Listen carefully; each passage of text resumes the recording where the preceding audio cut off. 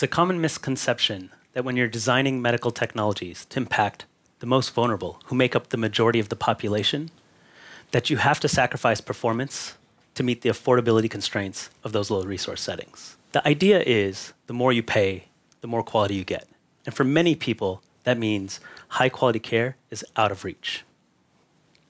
I spent the last 20 years in translational medicine and impact entrepreneurship.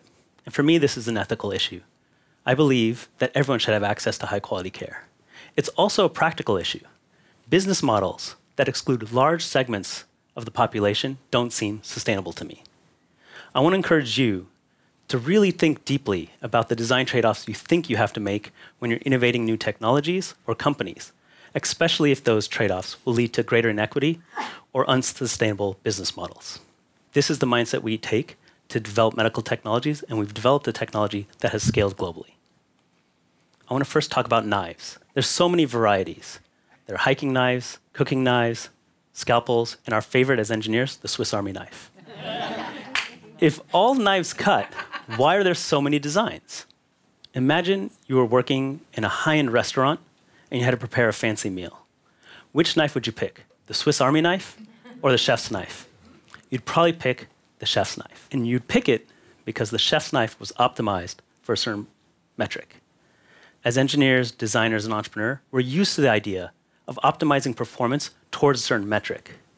But what happens when we rank these two knives based off of a different metric, like affordability? You see the common challenge we face when we design technologies, the challenge of trade-offs. When you prioritize one metric, like precision or performance, you might deprioritize another, like affordability. For most use cases, this doesn't matter. If I'm making a salad for myself at home, do I really need a $500 chef's knife? Probably not.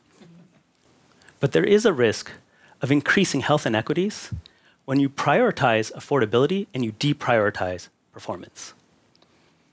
I want to encourage you to think about this. If you spend a lot of time to understand the context deeply, you can make careful design choices that balance both performance and accessibility. And if you do it right, you might be able to get your technology to scale globally and make a sustainable business. This is the design principle that we've applied at Planoptica to address one of the biggest, most common, easily treatable, impactful, overlooked diseases in the world: uncorrected refractive errors. That's a fancy way of saying poor vision that can be corrected with eyeglasses. This includes nearsightedness, farsightedness, astigmatism, and presbyopia when you need reading glasses to read closely. What might surprise you is that there are more than 1.1 billion people in the world who don't have the glasses they need. Now, many of them are in low-resource settings, like this photo I took in a slum in Calcutta. But what's surprising is this is not just a problem of developing nations. This is also a challenge in high-resource countries like the US, where there are almost 30 million people who don't have the glasses they need. Poor vision affects people of all ages. It affects the children and their educational outcomes. It affects economic productivity and opportunity for adults, and affects quality of life for seniors. Poor vision affects 7 of the 17 UN Sustainable Development Goals, including no poverty, quality education, and access to decent work. It costs the global economy $411 billion a year. The math is staggering. If you invested a $10 pair of prescription glasses for each of these people, the net return on investment would be almost 40x. If such a large problem persists, why is the reason? The challenge is it's hard to get access to an eye doctor, to get an eye exam, and to get a pair of eyeglasses. The world needs hundreds of thousands of new eye doctors. The world needs 1 million new access points for eyeglasses in order to have equitable access to what we have in high-resource settings and low-resource settings. And the medical equipment that's designed to do the eye test, that makes it efficient and accurate, tends to be very expensive, it's not portable, and it tends to only work well when it's used in a controlled clinical setting. So what happens is eye doctors, equipment, and eyeglasses stay far away from the patients who need them most. Along with my 3 brilliant co-founders, we thought this wasn't fair. So in 2014, we started Planoptica with the mission to democratize access to high-quality eye care for everyone. Our hypothesis was that we can make a technology that can meet both the demands of the high end of the pyramid and the constraints of the low end of the pyramid, and that we could do it and make a sustainable business. We designed QuickSee. It's a handheld wavefront autorefractor. It's a technology that measures your refractive errors very precisely, with the clinical gold standard of accuracy. Our design journey started by trying to understand the context around poor vision. And to do that, we went all around the world, from Aravind Eye Hospital in South India to the New England College of Optometry here in Massachusetts. And we wanted to understand different clinical practices, different technologies that were used, and how healthcare was delivered in these different contexts. We also wanted to understand the for-profit demands and the constraints that the nonprofit sector faced when addressing this issue. So we met with leaders from both sides. We met with people who ran hospitals. We met with people who ran eyeglass chains and optical retail stores.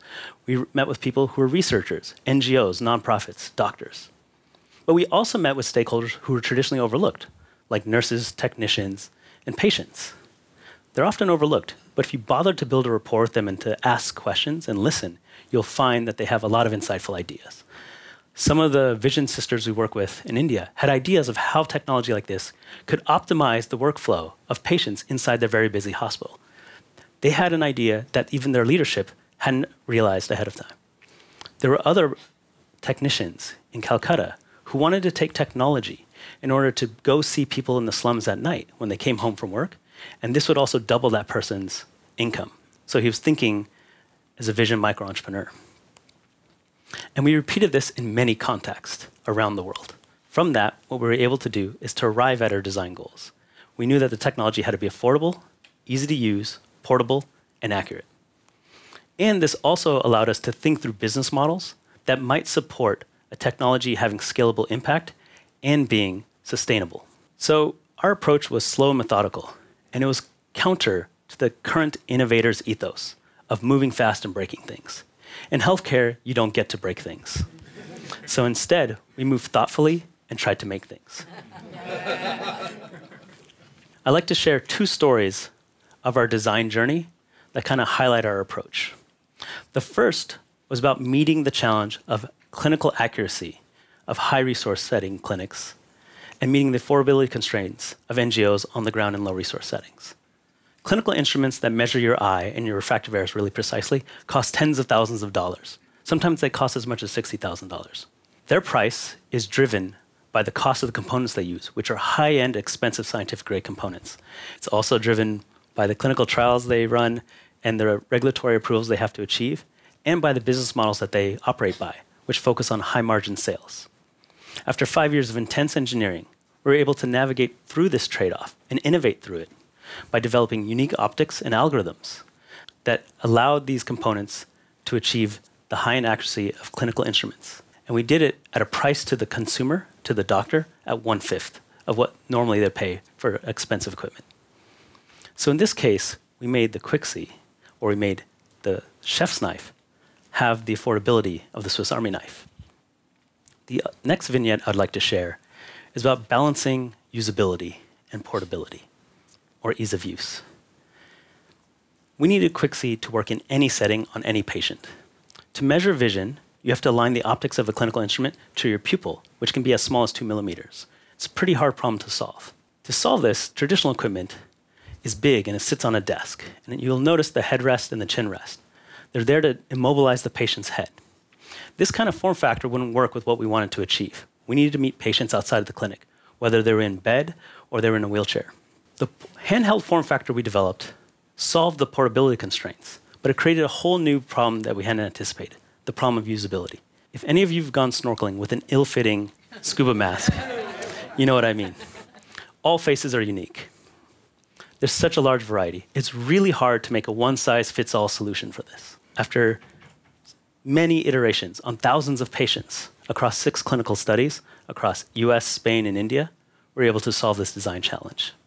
In this case, we were able to make the chef's knife have the flexibility of the Swiss Army knife. The result of our design journey is that QuickSee meets the requirements of both the top end and the bottom end of the spectrum. Results from our randomized controlled trials have been peer-reviewed and published, and they show that QuickSee matches the clinical gold standard. That's when the doctor puts lenses in front of your eyes and asks which is better, 1 or 2. But importantly, we've achieved this even when QuickSee is operated by a community health worker. And it only takes 1 hour to learn how to use it, and it only takes 10 seconds to make a measurement. Over the last 4 years, we've been commercializing Quixi. It's been now commercially adopted in 45 countries across the resource spectrum. We've lost count of the exact number of patients it's been used on, but the rough estimate is about 5 million. It's been adopted by both the for-profit and the nonprofit sector. For nonprofits, what Quixi does is it allows them to scale up their manpower and their capacity, because now they can train technicians quicker because they have an easy-to-use technology. It allows the few doctors they have in these low-resource settings to be more efficient, and also lets them to go meet the patients where they are, so it expands their geographic reach. In Kenya, one NGO was training unemployed youth to become vision micro-entrepreneurs so that they can go to the villages and provide eyeglasses for people who wouldn't have had access. They also did screenings of truck drivers to give them glasses and improve roadside safety. Quixi's been used in telemedicine applications in the US to bring healthcare to our vets, and it's also been used in telemedicine in Australia to reach Aboriginal populations that were 700 kilometers away from the nearest eye clinic.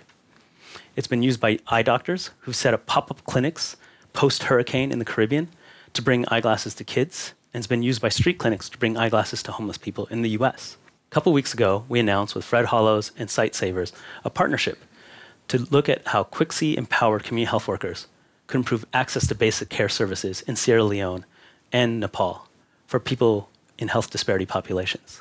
What's really interesting about this study is that for the first time, we're going to map out the economics of this approach, this technology-focused approach, and so that NGOs can better deploy their resources and reach people who they need to reach more cost-effectively. But remember, Quixi was not just designed for one end of the pyramid or the other. It's been adopted by the high end of the pyramid as well.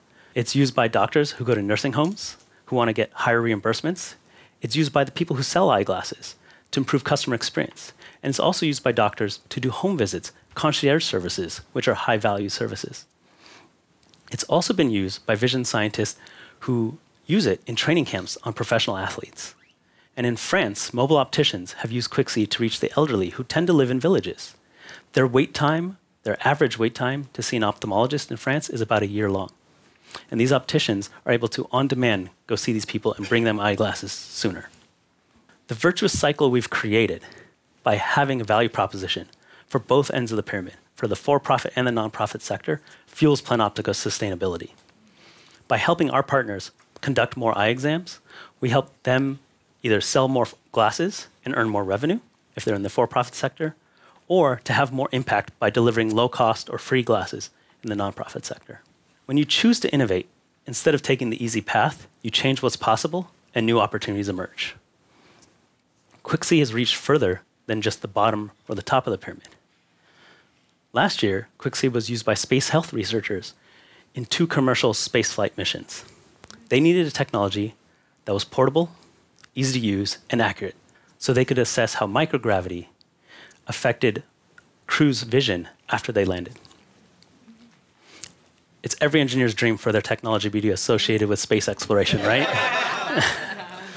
By thoroughly approaching tough design trade-offs and innovating through them, we've achieved a technology that meets the demands of both ends of the pyramid.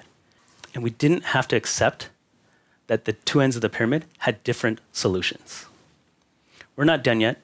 We're still designing. There's still more than 1 billion people to see. So I'd like to leave you with a couple suggestions for your own design journey.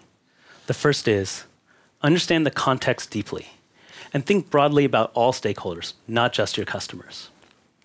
Second, always ask yourself this question when you're facing a trade-off. Is the trade-off the only option, the easy option, or can you choose to innovate a new option?